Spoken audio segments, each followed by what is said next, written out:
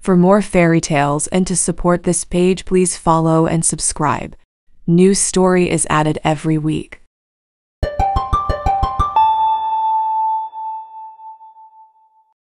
Cinderella by Charles Perrault.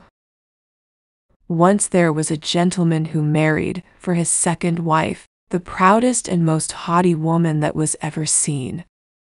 She had, by a former husband, 2 daughters of her own humor who were, indeed, exactly like her in all things. He had likewise, by another wife, a young daughter, but of unparalleled goodness and sweetness of temper, which she took from her mother, who was the best creature in the world. No sooner were the ceremonies of the wedding over, but the mother-in-law began to show herself in her true colors. She could not bear the good qualities of this pretty girl, and the less because they made her own daughters appear the more odious. She employed her in the meanest work of the house.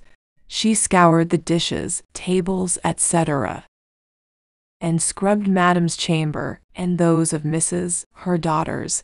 She lay up in a sorry garret, upon a wretched straw bed, while her sisters lay in fine rooms, with floors all inlaid, upon beds of the very newest fashion, and where they had looking-glasses so large that they might see themselves at their full length from head to foot.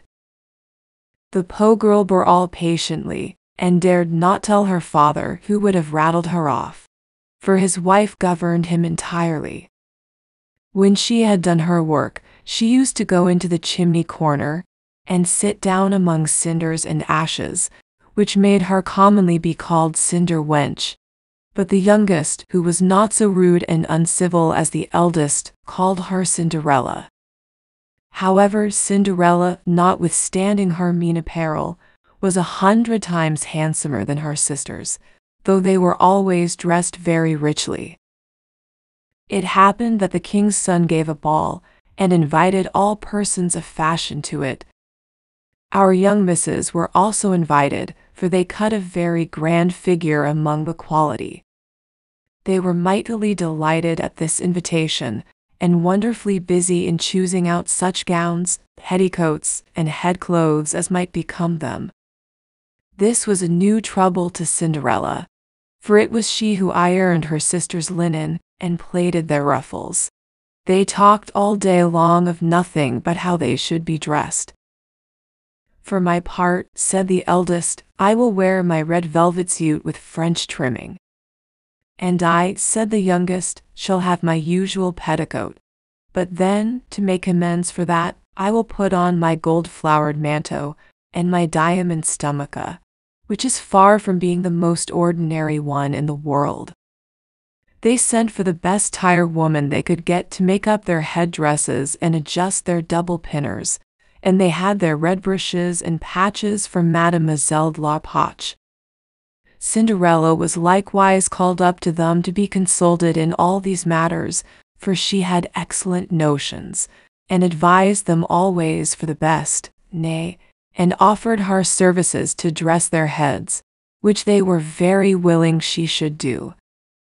As she was doing this, they said to her, Cinderella, would you not be glad to go to the ball? Alas, said she, you only jeer me.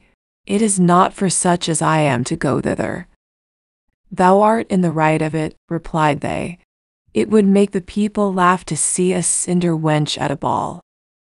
Anyone but Cinderella would have dressed their heads awry, but she was very good, and dressed them perfectly well. They were almost 2 days without eating, so much were they transported with joy. They broke above a dozen laces in trying to be laced up close, that they might have a fine slender shape, and they were continually at their looking-glass. At last the happy day came. They went to court, and Cinderella followed them with her eyes as long as she could, and when she had lost sight of them, she fell a-crying. Her godmother, who saw her all in tears, asked her what was the matter. I wish I could. She was not able to speak the rest, being interrupted by her tears and sobbing. This godmother of hers, who was a fairy, said to her, "Thou wishest thou couldst go to the ball. Is it not so?" "Why, yes," cried Cinderella, with a great sigh. "Well," said her godmother, "be but a good girl, and I will contrive that thou shalt go." Then she took her into her chamber, and said to her, "Run into the garden, and bring me a pumpkin." Cinderella went immediately to gather the finest she could get, and brought it to her godmother, not being able to imagine how this pumpkin could make her go to the ball. Her godmother scooped out all the inside of it, having left nothing but the rind. Which done, she struck it with her wand, and the pumpkin was instantly turned into a fine coach, gilded all over with gold. She then went to look into her mousetrap, where she found 6 mice, all alive, and ordered Cinderella to lift up a little the trapdoor, when, giving each mouse, as it went out, a little tap with her wand, the mouse was that moment turned into a fine horse, which altogether made a very fine set of 6 horses of a beautiful mouse-colored dapple gray. "Being at a loss for a coachman, I will go and see," says Cinderella. "If there is never a rat in the rat trap, we may make a coachman of him." "Thou art in the right," replied her godmother. "Go and look." Cinderella brought the trap to her, and in it there were 3 huge rats. The fairy made choice of one of the 3 which had the largest beard, and having touched him with her wand, he was turned into a fat, jolly coachman, who had the smartest whiskers eyes ever beheld. After that, she said to her, "Go again into the garden, and you will find 6 lizards behind the watering pot. Bring them to me." She had no sooner done so, but her godmother turned them into 6 footmen, who skipped up immediately behind the coach, with their liveries all bedaubed with gold and silver, and clung as close behind each other as if they had done nothing else their whole lives. The fairy then said to Cinderella, "Well, you see here an equipage fit to go to the ball with. Are you not pleased with it?" "Oh, yes," cried she, "but must I go thither as I am in these nasty rags?" Her godmother only just touched her with her wand, and at the same instant her clothes were turned into cloth of gold and silver, all beset with jewels. This done, she gave her a pair of glass slippers, the prettiest in the whole world. Being thus decked out, she got up into her coach, but her godmother, above all things, commanded her not to stay till after midnight, telling her at the same time that if she stayed one moment longer, the coach would be a pumpkin again, her horses mice, her coachman a rat, her footmen lizards, and her clothes become just as they were before. She promised her godmother she would not fail of leaving the ball before midnight, and then away she drives, scarce able to contain herself for joy. The king's son, who was told that a great princess, whom nobody knew, was come, ran out to receive her. He gave her his hand as she alighted out of the coach, and led her into the ball, among all the company. There was immediately a profound silence. They left off dancing, and the violins ceased to play, so attentive was everyone to contemplate the singular beauties of the unknown newcomer. Nothing was then heard but a confused noise of "Hob! How handsome she is! How handsome she is!" The king himself, old as he was, could not help watching her, and telling the queen softly that it was a long time since he had seen so beautiful and lovely a creature.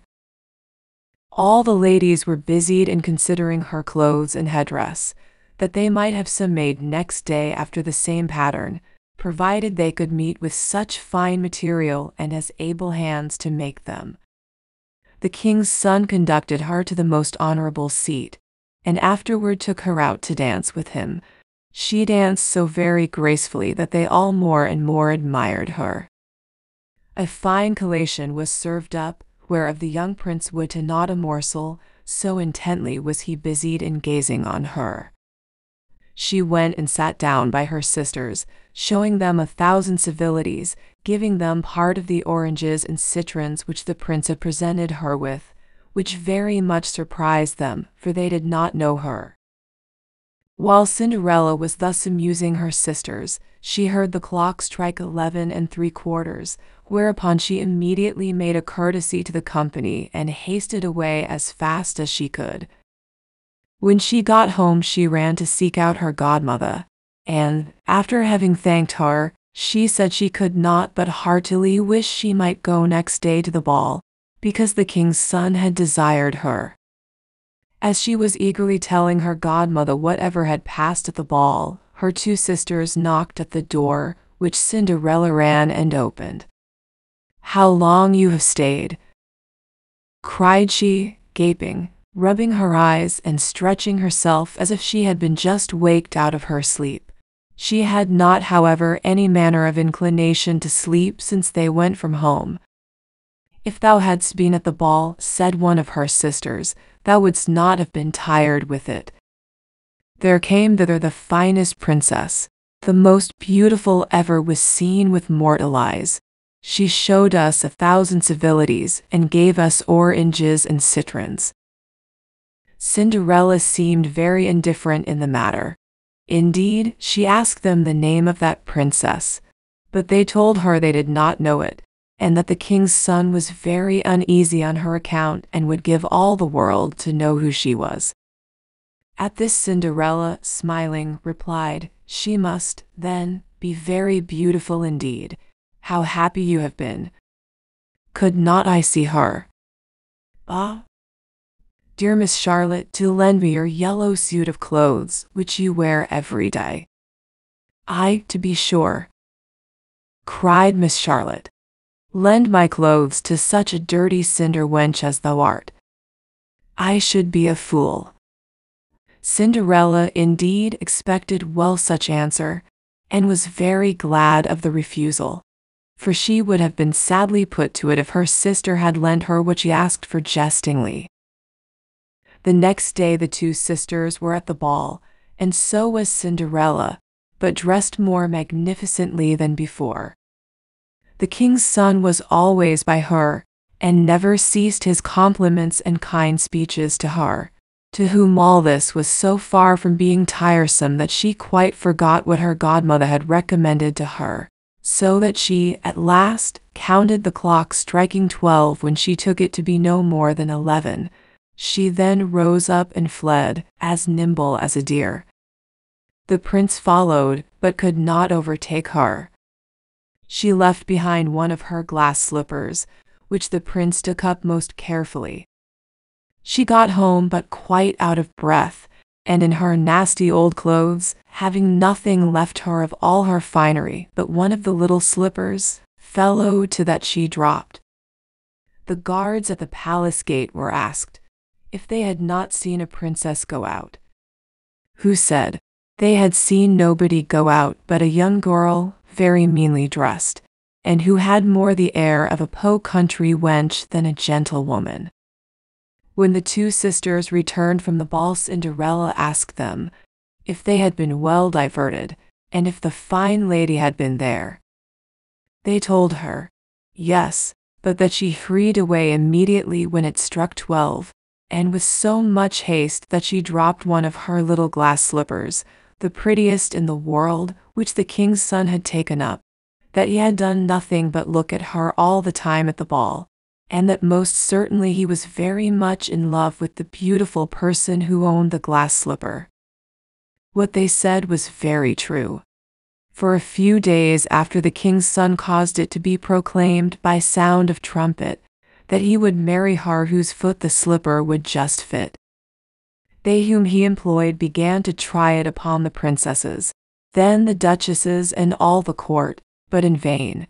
It was brought to the two sisters, who did all they possibly could to thrust their foot into the slipper, but they could not effect it. Cinderella, who saw this, and knew her slipper, said to them, laughing, "Let me see if it will not fit me." Her sisters burst out a-laughing, and began to banter her. The gentleman who was sent to try the slipper looked earnestly at Cinderella, and finding her very handsome, said it was but just that she should try, and that he had orders to let everyone make trial.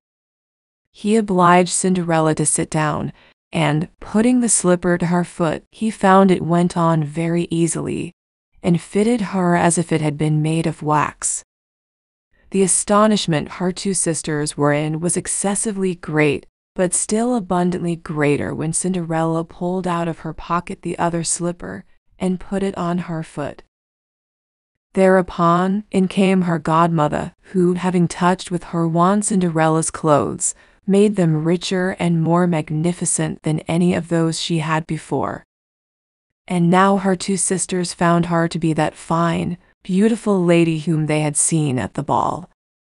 They threw themselves at her feet to beg pardon for all the ill treatment they had made her undergo.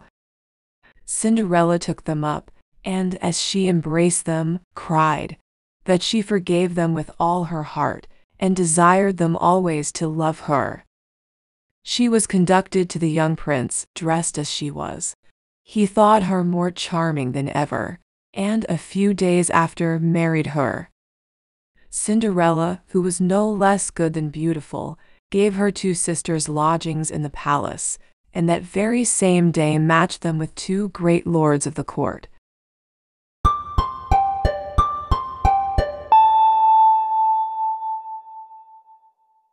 For more fairy tales and to support this page, please follow and subscribe. New story is added every week.